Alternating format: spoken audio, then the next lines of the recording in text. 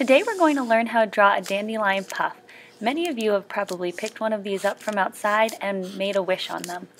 Since it's the beginning of the school year, I thought it'd be a great time to do a meditative drawing and think about our hopes and dreams for the school year.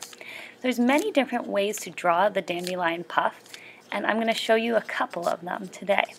So the first one I've drawn, the nice long stem, and you draw that by making one line and then another line going parallel to that line, kind of like the lines on a road, and then you draw a circle on the top, and you're going to draw long lines coming out of it, kind of like sun rays, then smaller lines in between those long lines. Now on the ends, that's where you can get creative and do a lot of different things. So my first one, I made kind of a U shape and then put a line in the middle. The second one, I just did round circles on the ends of each of those lines. Now this last one, I think I'm going to do the same long lines and then shorter lines in between, and I'm going to do little Sharpie dots on the ends. And when you do the Sharpie dots, don't press down too hard because you'll press down the tip of your Sharpie.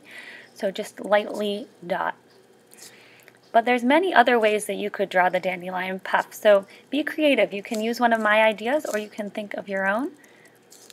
And you're going to start on one side of the page and then work your way to the other side. And your last dandelion should have a couple of the pieces of the puff flying off of it. So it's like you're making a wish on that dandelion.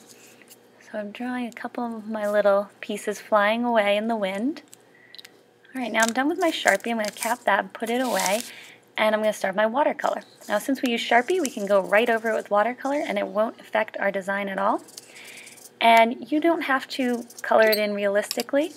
It can just be any random colors in the background, nice and abstract and bright. And you can think about this while you're thinking about what you're hoping for this school year.